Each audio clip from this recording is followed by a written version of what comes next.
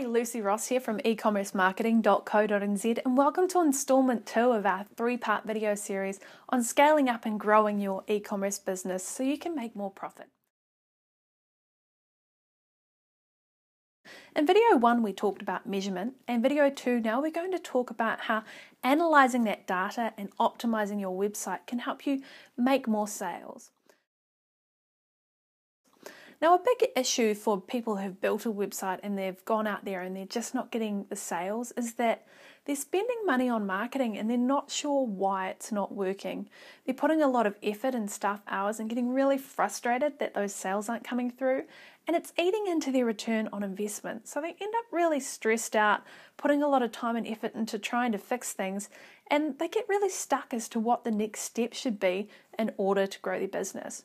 Now, what you want to make sure you do is convert more of the traffic that's coming to your website into customers by plugging up any holes on the website that might have you leaking customers. You want to make sure you get more return on investment from your current marketing budget so it's more profitable. And you want to make sure that your team's only focusing on things that will help you grow, because as we know, time and resources can be limited in an e-commerce business or any business, so you want to focus on only making the changes that are going to help make you more money.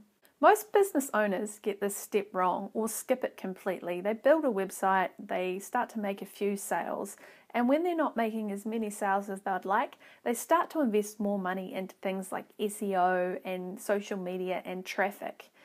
If you think of your website like a bucket with holes in it, when it's not converting enough of your customers, you can pour as much water into the top as you want, but if you're leaking customers out, you're never going to get the conversion rate that you expect until you start to work on what's happening on the site and fix up those problems so you can retain more customers and get more money from your current traffic. So now that you're tracking the right data from your measurement plan, which we talked about in video 1, you need to start to look at that information and make changes on your website. So I want you to sit down with a pen and paper right now and just scroll down the things that are happening on your website. And I don't want you to make the mistake most business owners do, which is to go from their gut and what they think is happening. I want you to look at the Google Analytics data and look at your website and see what that tells you. Look at your website traffic. What's your bounce rate like? Is it very high? Are lots of people leaving your website without consuming your information? What traffic channels convert the best and make you the most sales? And which traffic channels aren't working? And what's causing that? Are there things that you could fix in order to get those converting better? What's your website like on a mobile phone? How long does it take for a page to load for someone on a mobile phone? And are there things that are slowing it down and need to get fixed? What are people searching for on your website, and can they actually find them? What results are coming up? And do they click through to that product or simply leave? How many people are adding something to their cart, checking out, and actually going through the checkout to the sale page? And what's your conversion rate? And how does that compare to previous years? Once you sit down and analyse this data, you can decide what things you need to optimise on your website in order to retain more of your customers. Now, a story of this going right is when I sat down with Carolyn to look at her website. She'd been tracking all the information on her website, but she didn't know how to go in and analyse it. So the team sat down and we worked out what was happening on the website and with her customers. And it turned out that on a desktop, her website had a really high conversion rate. So a lot of people were actually ringing up and booking and paying some money. But people on a mobile phone weren't, and it was simply because their website wasn't mobile friendly, and it was very hard for them to look at the address and look at the phone number and find out the information on a small screen.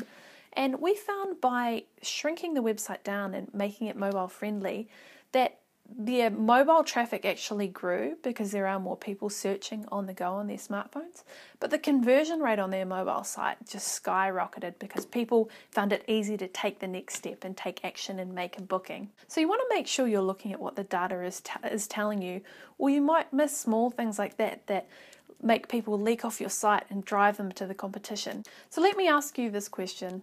What kind of an impact would it have on your business if you were able to plug up all those holes that were leaking customers and make more sales from your current marketing budget? So now that you've got a list of things that you need to change in your website, it's time to go and assign them to your team and get them fixed. And if you need help with that, that's something we can help you with, then please contact us and have a free 10-minute chat to see if our services might be right for you. If not, I want you to sit down and figure out who on your team is going to perform each of these tasks and what changes you need made. Build a timeline and then build a checklist and just make sure all of them happen, and revisit your Google Analytics account and your website in a month's time and just look at the difference in the conversion rate and what's happening on your website. If you have any questions, please ask them below in the comment box, and if you like this video, please feel free to share it. This is Lucy Ross from ecommercemarketing.co.nz, and I'll see you in video 3 about scaling up your traffic and growing things now that we've addressed your conversion rate. See you in the next video.